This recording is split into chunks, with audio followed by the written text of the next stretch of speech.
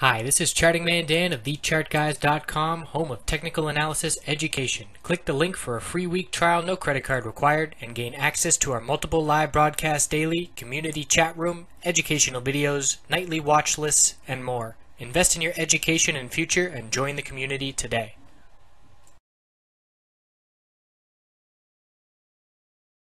Hey everybody, looking at Twitter. So after a big breakout and a strong move to the upside, the loss of the upper Bollinger Band on the daily time frame indicates consolidation is coming. Favoring the bulls, consolidation was really more sideways than much of a pullback, which does attribute to the strength of the bulls. And today we had a doji of indecision, not at the top of an uptrend, not at the bottom of a downtrend. Doesn't really signal a reversal, it just signals indecision. So what stands out to me on this chart, look at this perfect decreasing volume pattern. We're going to see a spike in volume, and judging by what's going on after hours, it's going to be on Monday, and it's going to favor the bulls. We'll flash over here to the 5-minute after hours chart in a moment. It's past the market close, past 8 p.m. Eastern here on the East Coast.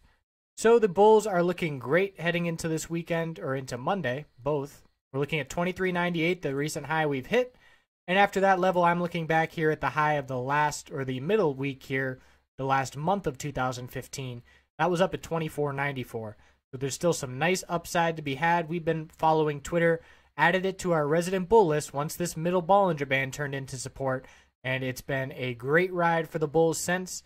Very nice higher lows and higher highs. Certainly a roller coaster on the shorter term time frames. And takes a lot of conviction to hold here through the rumors and the dumps and lots of manipulation back and forth, but it is a day trader's paradise with all this volatility as long as you're using stop losses to protect you from a big dump or a big spike on any kind of rumor if you were playing bearish. So the bulls are in full control. Let's look at this 5-minute chart. Nothing much going on today. Volatility in the first hour, then it leveled out. Really boring Friday here, but look at that after hours action.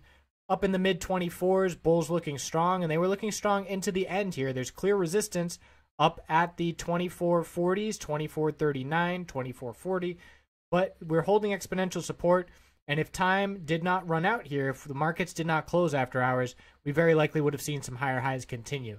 So we'll see what shapes up on Monday. A lot can change between now and then, but one thing is for sure, it's going to be favoring the bulls, and we are going to see a spike and increase in the volume over today, which was 17.5 million.